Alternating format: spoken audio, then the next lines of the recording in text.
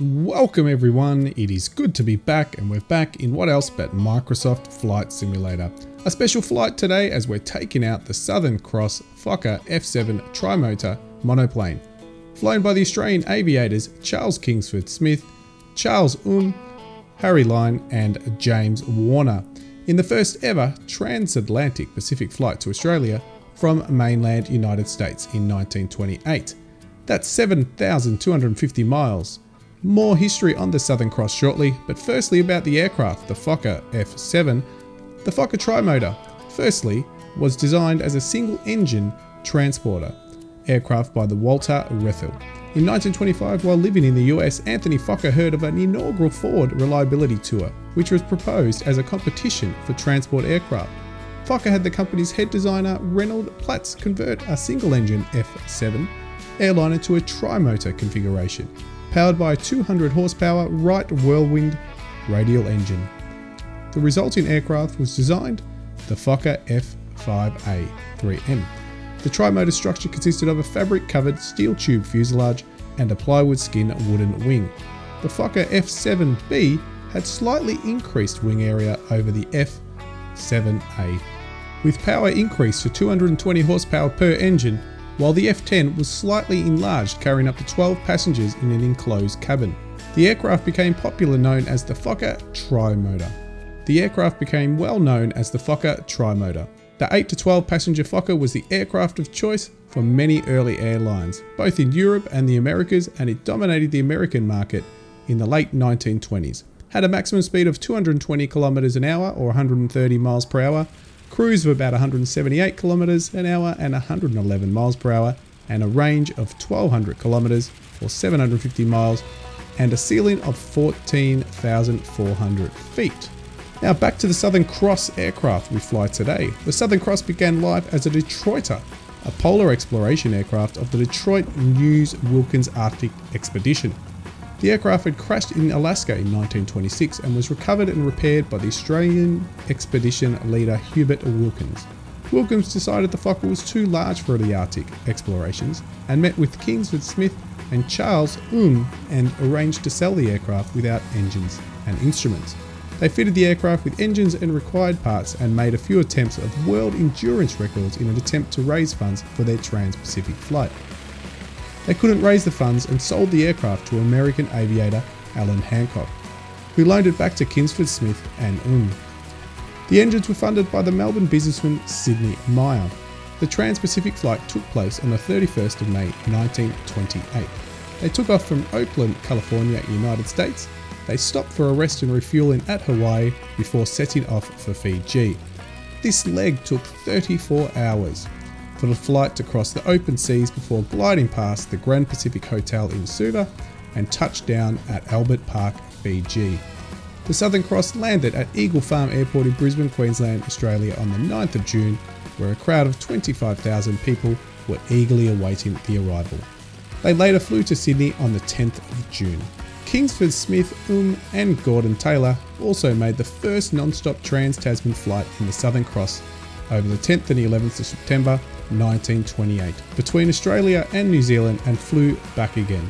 Both of these flights, the Trans-Pacific and the Trans-Tasman, were very historical flights, and I am thrilled to be able to take the Southern Cross Fokker 7 on a flight within the sim from East Sail Yankee Mike Echo Sierra, where we arrived from our last live stream, and head into Bairnsdale Yankee Bravo November Sierra. So let's take the Southern Cross into the air and head to our next destination. I hope you're all enjoying the journey so far in our Around Australia trip, and if you haven't already joined me on some of my live streams, which I am taking certain legs from this journey and streaming them to you all, please jump onto the live streams. They are scheduled normally in my Discord, so you can jump onto my Discord if you haven't, and that's in the comments below. Also, all the flight plans for my pre-recorded journeys will be on my Discord, and all my future live streams will also be posted there. So go check it out. But thanks again, and thanks for all the support, and I'll see you on the other side.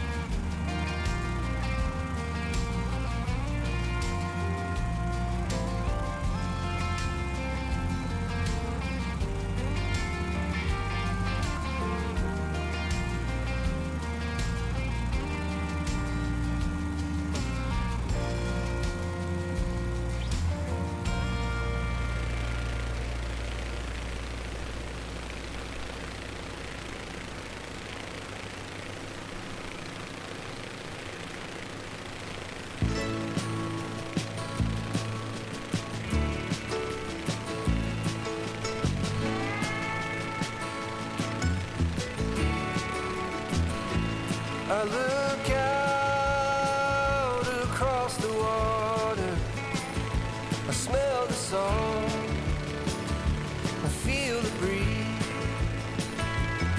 my heart I hear the calling of my old home, Tennessee. We don't know where these rivers flow, or why the wind chooses when and where to blow. The sun is gonna rise each and every time, but I've still got Tennessee on my mind.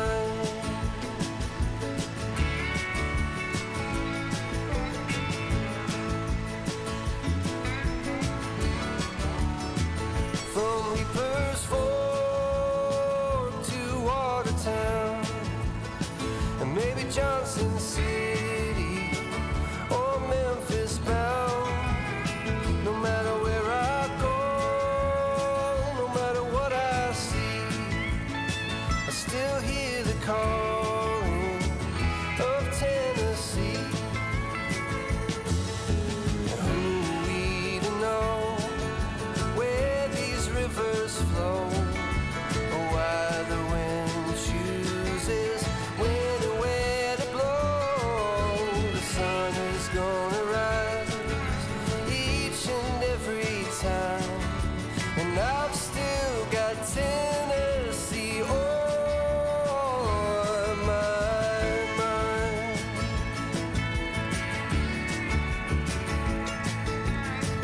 I miss the smoke on the Cumberland and the fireflies at midnight, and the color of the leaves in the fall.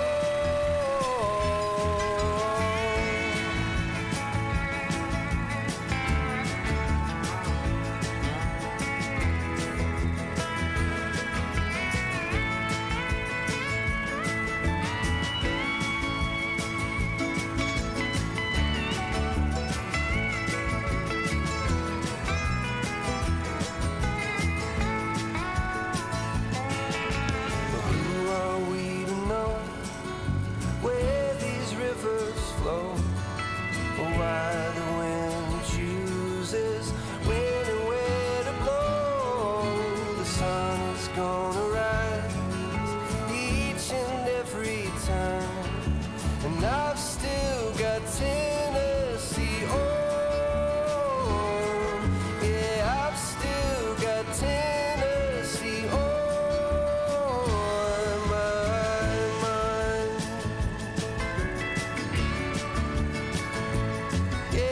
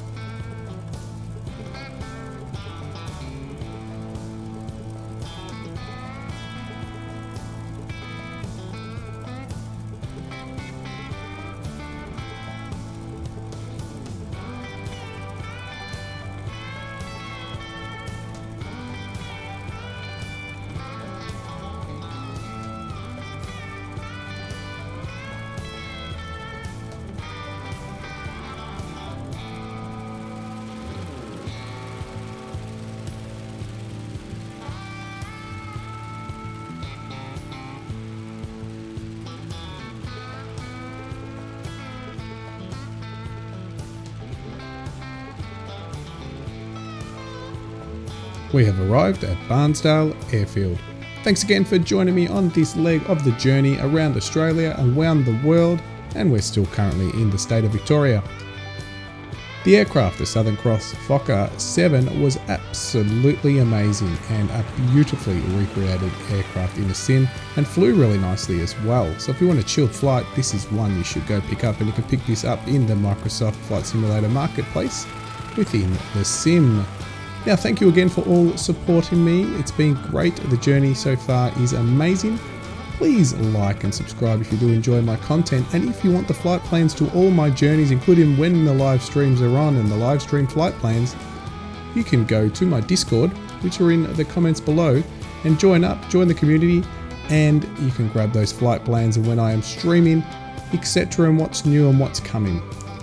So thanks again, and like always, I will see you on the other side.